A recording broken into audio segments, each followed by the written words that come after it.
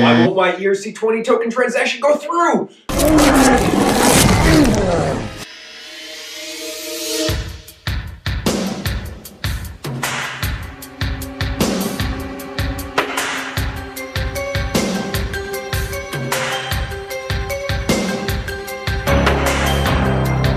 Hello, I'm Robert Stack from Unsolved Mysteries. Tonight we talk about a phenomenon that plagues new ERC-20 token users everywhere. The dreaded insufficient funds for gas problem when trying to send ERC-20 tokens. When did you start running the bar on a gas generator? About a week ago. I've been doing it for about a week. Why would you do that? Blockchain WTF has answered this question in previous videos. You need Ether to send ERC-20 tokens, but there's still a lot of users yet to be onboarded that will likely be confused by this requirement.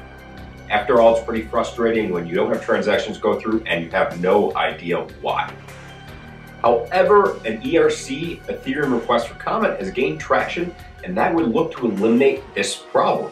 The suggestion seems simple, but the workings behind it are a little bit more complex. Basically, you're allowing users to pay for gas, the unit needed to run transactions on the Ethereum network, in any ERC-20 token when previously could only be purchased using Ether. Within Ethereum's current ecosystem, gas must be purchased with Ether. So if you're trying to transfer an ERC-20 token, such as basic attention token, you actually need a small balance of Ether in order to purchase the gas required to execute the transaction.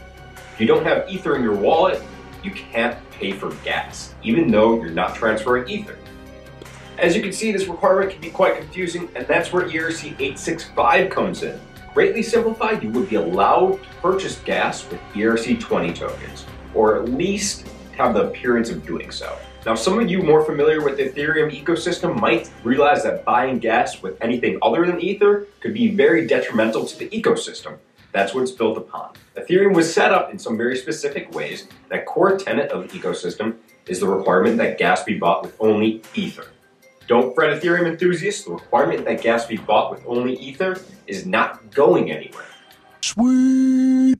ERC-865 just gives the appearance that tokens are used to buy gas, but there's really more going on behind the scenes. This involves one of the rare times the community has considered adding a third party or an extra step to help user experience. A behind the scenes third account that the sending user doesn't even have to directly interact with acts as a middleman who exchanges the ERC-20 token that's being transferred for a small amount of Ether, enough to pay for the transaction to go through.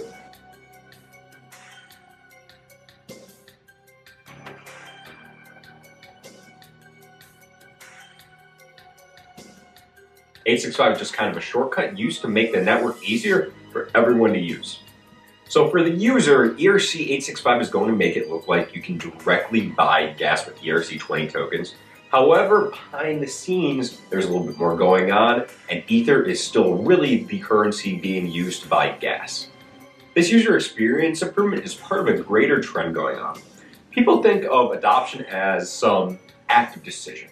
And it really isn't like that at all. You don't need people to openly embrace cryptocurrency. You need to provide them an ecosystem that is easy to use, so easy to use they don't even know that they're utilizing cryptocurrencies and blockchain technologies. The best way to achieve adoption is through user experience, positive user experience, specifically ease of use, and that's exactly what ERC-865 is doing.